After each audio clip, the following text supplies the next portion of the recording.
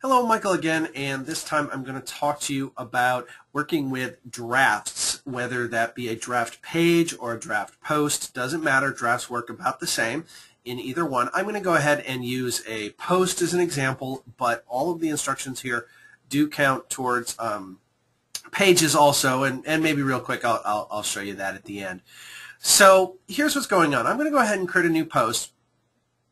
And just for fun in this case, to show you, I know I've mentioned this in other videos, I'm going to go ahead and bring up this Word document here.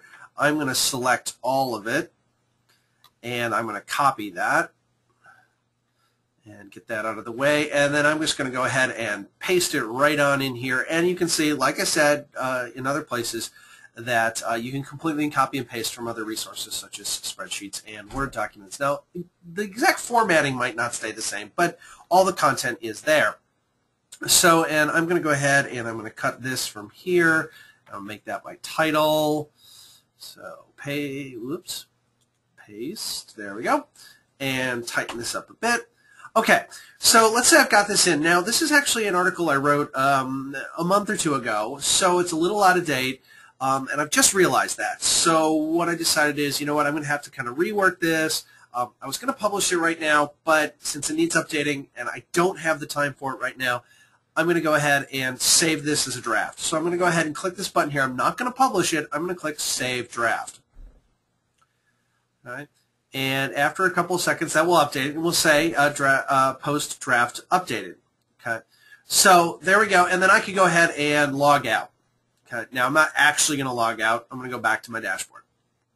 So do a little Scooby-Doo thing. We're going through to another time, and it's now tomorrow. And so I've logged back into WordPress, and I've now got some time to work on that article. So what I'm going to do in this case, I'm going to go ahead and go to Posts. And as I showed in the kind of the post interface video, I'm on here my list of posts. And as you can see, I have this free website for public libraries in Nebraska, and it is listed as a draft. Now, what does draft mean? Draft means that it's in the system, it's in WordPress, but it has not been published out for people to read. Okay? And in fact, we're going to go ahead and prove that. I'm going to close this up here, left over from another training video. And I'm going to go ahead and open up my blog. Now, you can see here in the list of posts that the newest post is this free websites for public library, and the one before it is what is the darknet. But if I actually go to the live website itself, notice the free websites for libraries is not there. Okay, what is the darknet is still the newest one. That's because that post is listed as a draft. So if I want to now edit this draft, okay, I've got some time to work on it. I'm going to go ahead and hover over here and click Edit. And I can go ahead and load that up and make my changes. And I'm just going to quickly add a little sentence here. We're real close to opening up the program for everyone in the state. Okay, simple. You know, I can go ahead and do some other things, whatever. Okay, now, at this point, if I'm still not done, I can save it as a draft again and keep it that way. Or now I can go ahead, real quick, change my categories here, and click Publish. It says Post Published.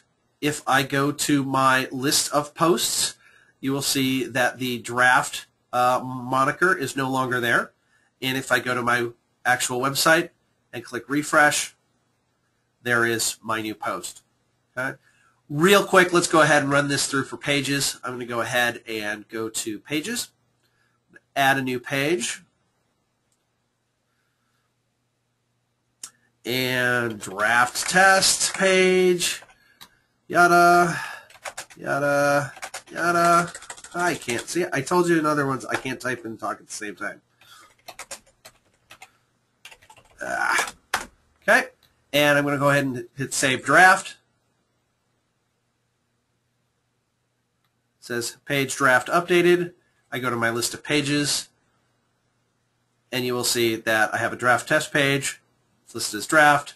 I come up here and refresh. In this theme, my list of pages is on this black bar. Notice it's not on that black bar. So at any point, it's in the system. I can work on it. I can come back to it later. If you want to temporarily remove a page from your system, you can just go ahead and set it as draft. In fact, real quick, let me show you how to do that. Let's say, for example, this About page is completely out of date. We want to take it out of circulation. We're going to update that later today, but it's just so wrong, we're going to take it out of date. I can go ahead and click Quick Edit here. I can change the status from published to draft. Click Update. And now notice this is draft. If I go over here, here's my About page link.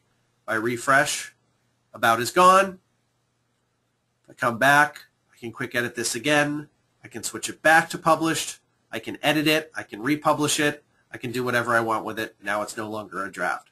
So I've given you examples both in pages and in posts, but pretty much the rules apply across the board.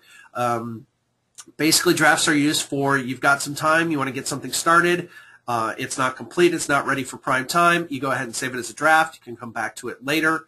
Also for pages, if you have the need to pull a page offline but you don't want to actually delete it because you're going to put it back up later, you can always go ahead and do that quick edit and pull that in and pull it down as a draft and then put it back to publish later. So that's the basic of using the draft functionality in WordPress. If you got any questions or comments, as always, leave it as a comment in the blog post and I will happily help you out. Thanks for watching.